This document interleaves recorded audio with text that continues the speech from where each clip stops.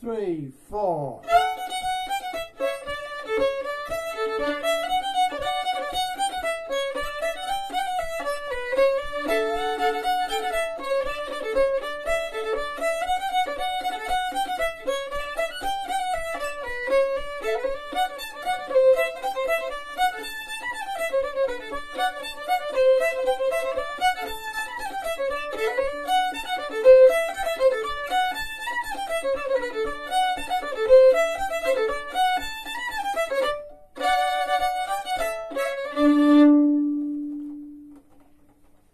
That tune is called La Bastringue, and I recorded that particular tune something like 11 years ago. Anyway, I've received a request from Jocelyn on Facebook asking me if I could just kind of slow down the B section of that tune and make a little sort of tutorial lesson on how I play the tune. So here goes. I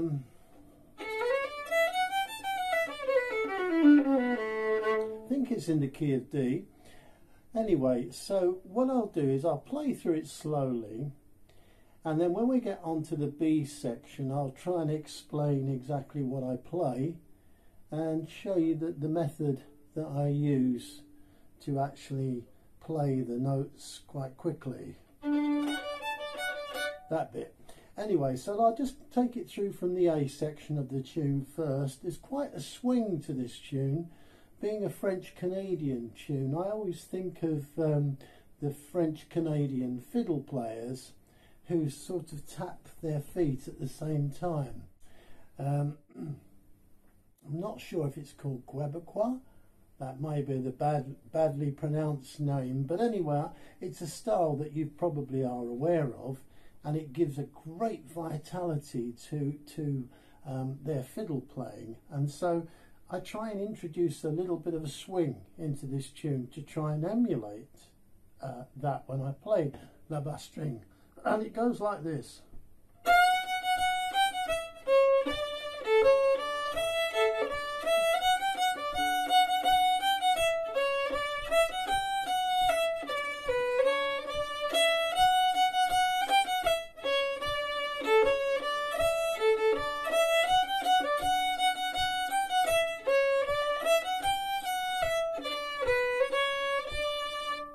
That's the A section. Take it a tad slower perhaps. 3, 4.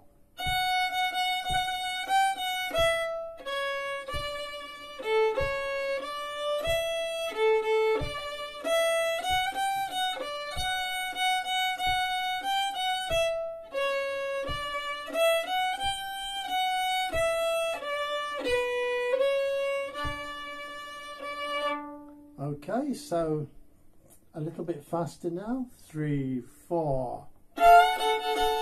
Now I play 2 notes there. What I'm doing is playing the first note on the E string, which is the F, of course, the F sharp, and then I'm also droning the A, but I'm sliding up to that F sharp with my first finger on the E string. And then I play the open A at the same time.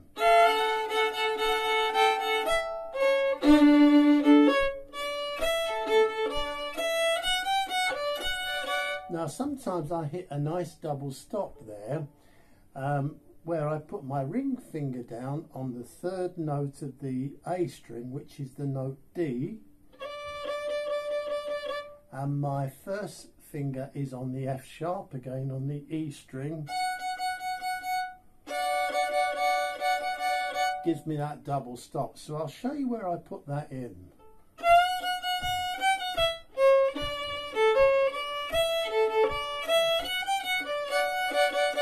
That's where I put it in.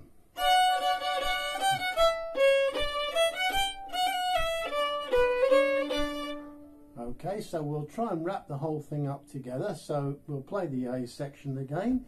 3, 4.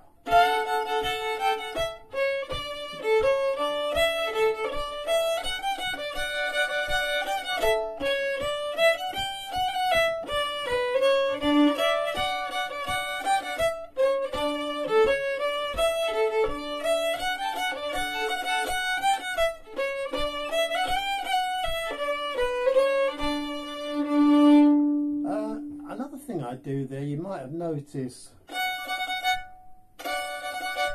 I put those in. Now I think Natalie McMaster gave me the name for those.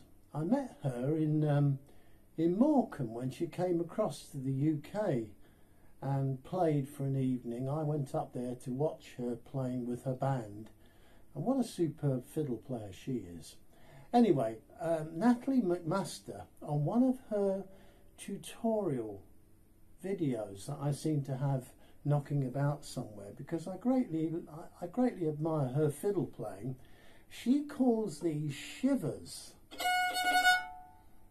And I listened to Natalie playing that, and I thought, what a great idea. Every now and then it's sort of, you just put lots of short notes in. Instead of one long quaver, perhaps you put lots of short notes in, and it just adds a little bit to the music. So I'll play it again and I'll just show you where that shiver comes in. 3, 4.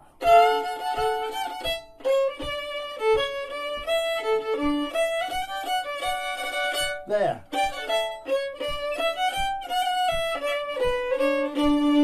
Okay, so that's the A section of this tune. Okay, let's have a look at the B section of the tune now. This is the part I think that I was particularly asked to explain. So what I'll do is I'll play it full speed first of all, and then slow it right down and kind of talk you through it so you can see exactly what it is I'm playing. But this is the full speed.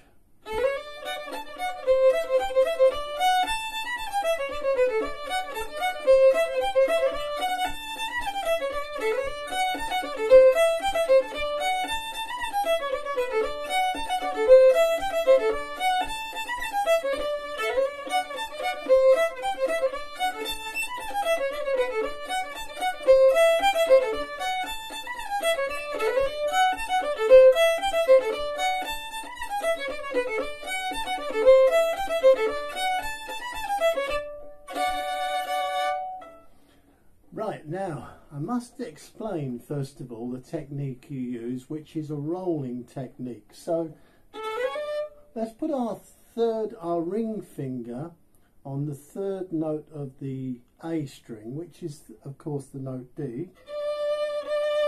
Leave it on and then place your first finger on the first note of the E string, which is the F sharp.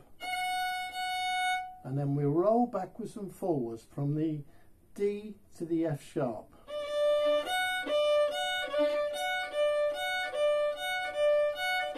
Okay, so kind of bear that motion in mind. And then what you've got to do is keep your ring finger in the same position and roll it across. Just flatten it down across onto the E string, so that you're going to play the note A. That one. So what we're going to do is this. So we're going to play this.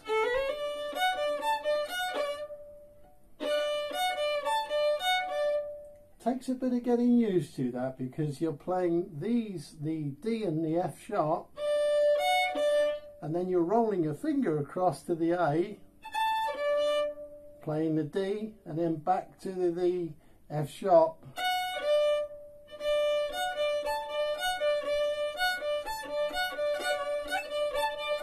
Now you'll find that you might get a little bit of cramp in the old wrist, just about there. Don't worry. That's part and parcel of playing the fiddle, and that's why you have to spend a lot of time practicing to get your fingers and your joints in your wrist and everything else nice and flexible. So that's the first part, and then we're going to bring the on the A string we're going to place our middle finger on the C, and then we're going to play the open E, Okay, and we're going to roll our middle finger across this time to play the G.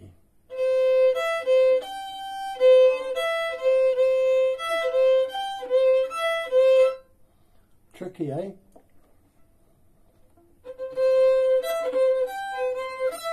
I'm trying to show you that, how I do it. Try and get the camera angle right. There we are. I sort of just roll it across. It's something you have to, it's a technique you have to develop, and it takes a bit of practice, trust me. It won't just happen overnight. It maybe takes quite a few weeks of trial and error. But anyway, so you will end up with this.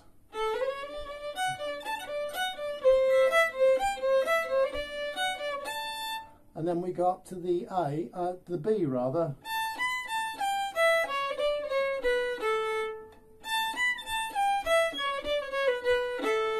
So from the beginning of the B section, sorry, I'll play that again. From the beginning,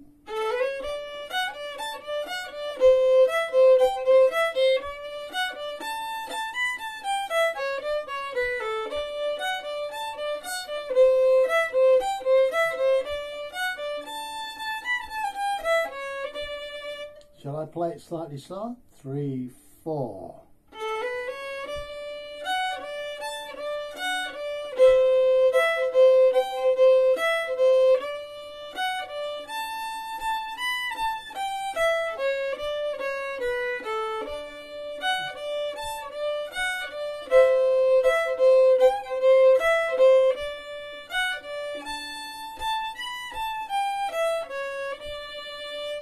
Now I have an alternative way of playing the B section, and it's this.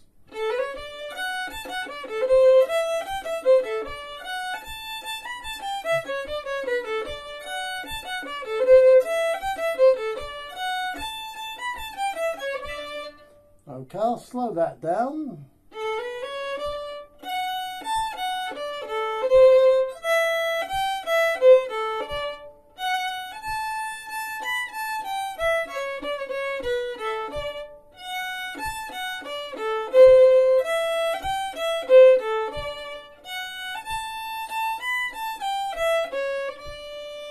Now, why do I have that alternative section? I'll tell you why. Because I've known this tune for many years. And I struggle with that finger bending thingy-bob, where you put a bar across 2 strings. I found that too difficult to do. So I played this alternative.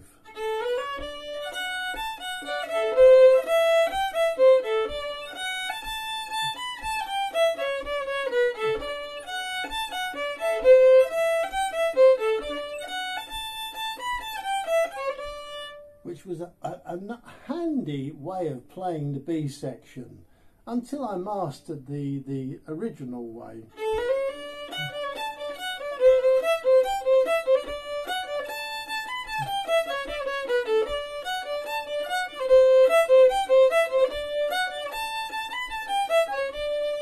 So as you can see, sometimes you have to adapt to tunes for your own playing style. There's no need to, put yourself into a desperate situation if you're struggling to play a particular tune. Just work out an alternative way of playing it until you can develop the skill level to play it the way that you really want to. That's always stood me in good stead, actually, because I found over the years, as my skill has developed, and it's still developing, I think, it's good to try and find one way that gets you into playing a slightly more difficult technique, perhaps. So there we are, La Bastringue or La Bastringue. I apologise if I'm pronouncing the name of this tune incorrectly, but anyway, I'm sure you understand what I'm talking about, what the tune is about. I'll play it once more and I'll try and keep it up to a speed. Maybe I should go slightly slower tempo first and then pick up a bit of steam. 3, 4.